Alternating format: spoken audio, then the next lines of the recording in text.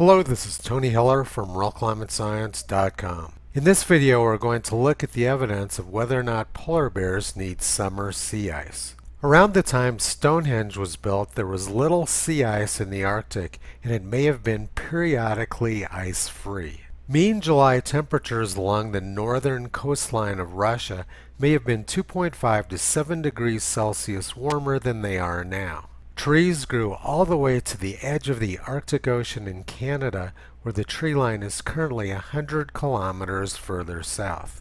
So for hundreds of years, around 6,000 years ago, there was much less sea ice in the Arctic, yet the polar bear populations survived. It's quite likely that there was no ice at all during some summers of that period.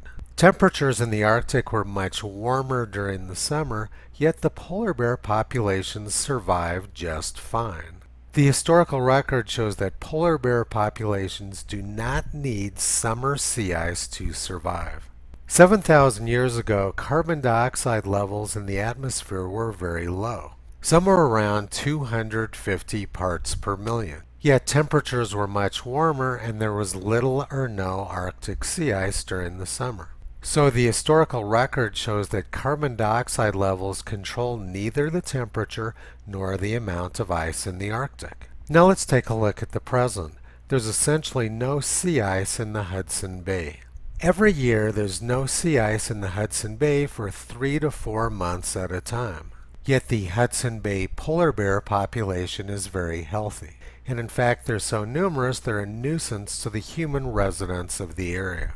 A 2004 study predicted that the western Hudson Bay polar bear population would drop as low as 676 by the year 2011. But instead of declining, the population of the polar bears in the western Hudson Bay increased. The wildlife director for the government of Nunavut said polar bears are one of the biggest conservation success stories in the world. But Cassie Siegel of the Center for Biological Diversity says that's false. The Center for Biological Diversity is an international advocacy organization that in 2008 successfully pushed to have polar bears listed as threatened in the United States.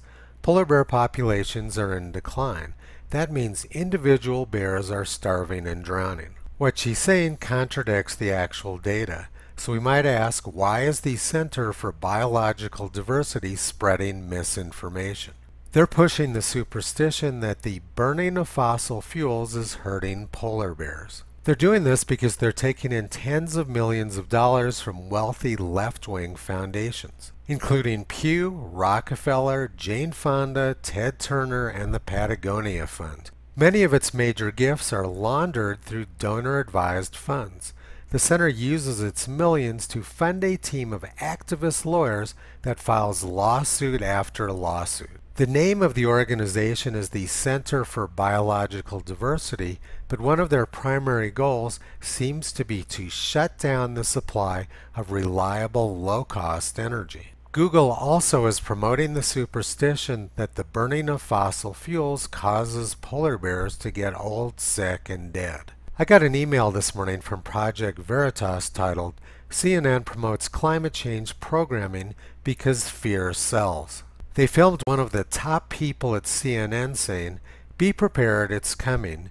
Climate change is going to be the next COVID thing for CNN. We are going to hone in on it." Toto realized 14 years ago that all this climate propaganda had nothing to do with science and was about targeting the supply of low-cost, reliable energy. He's been barking very loudly about this. You can visit him, Kyrie Caesar, Toki and Upla on the web at RealClimateScience.com.